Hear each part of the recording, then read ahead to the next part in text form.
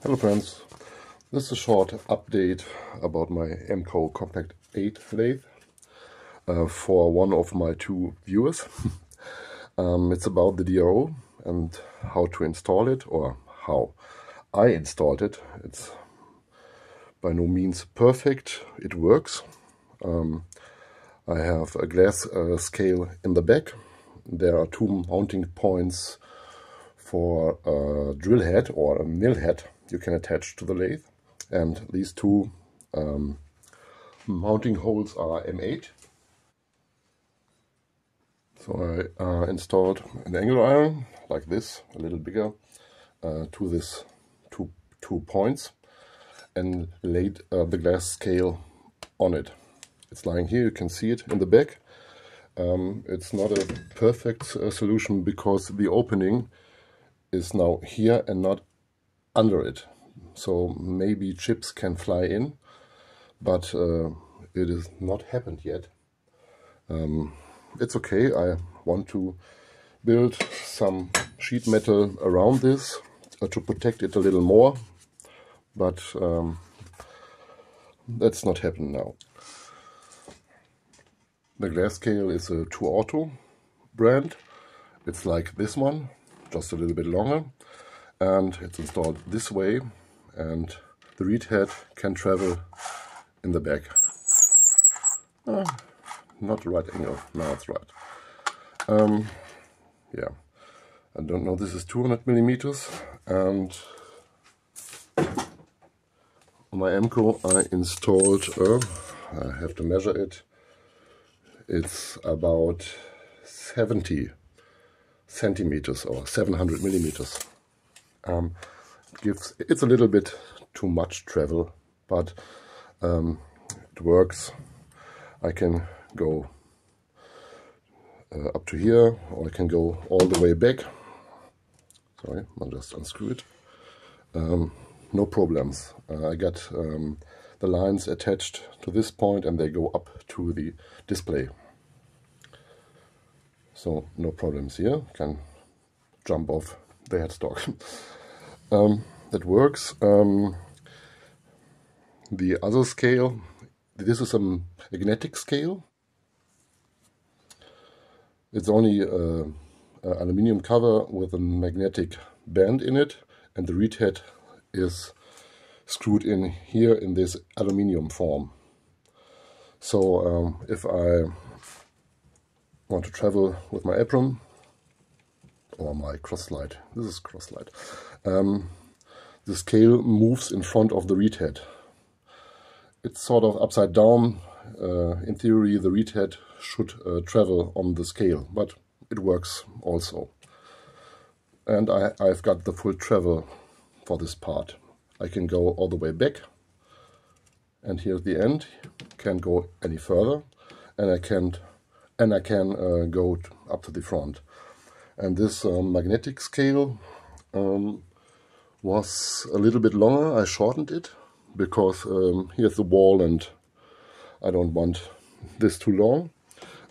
This scale now is, let me look on the cover, this scale is 36. I believe I bought a 400 millimeter. You can put off, and you can take off the end caps, and you can saw it down to the length you need. And I drilled two holes in this magnetic scale, one here, and attached it to the cross slide. The whole assembly lies on an angle iron. You can see down here.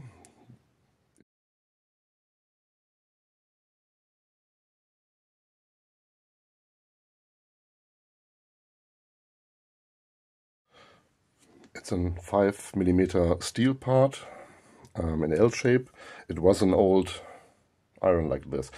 I just took off the base, drilled it, and put it on because it's rigid and precise, and it's cheap. So and here are some of the angle aluminium parts that came with the scales. And this is just an aluminium tubing Let me search if I got one. So this is just an aluminium tubing, like this part. I cut it off here for another project, but it's this part. And the reed head fits in this tubing. So it sits under here. Here are the lines going up. Yeah, it works nice. I have some to protect this scale because it's magnetic. It will attract all the chips. In this part I do not use it, but in this part I have to protect it, so I had this shield around on top. It's just an aluminium sort of form part which I cut off, and I have some of this, I don't know how it's foam. It's plastic foam, I don't know exactly in English, and this is attached underneath. It's cut in length, and it protects the scale from chips. And if it's full of chips, I can replace it easily. It's not. It's cheap. It's not a problem. And I use this setup now for 2 projects, and I had no big problems with chips on the magnetic scale. But I also go after every pass and wipe them off. That's the way. Now I can take you out of the stand and show you the reading. This is the ToAuto digital panel.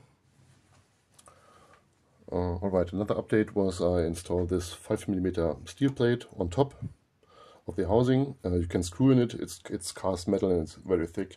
You can take off the cover plate and look in it, and you can position your drill.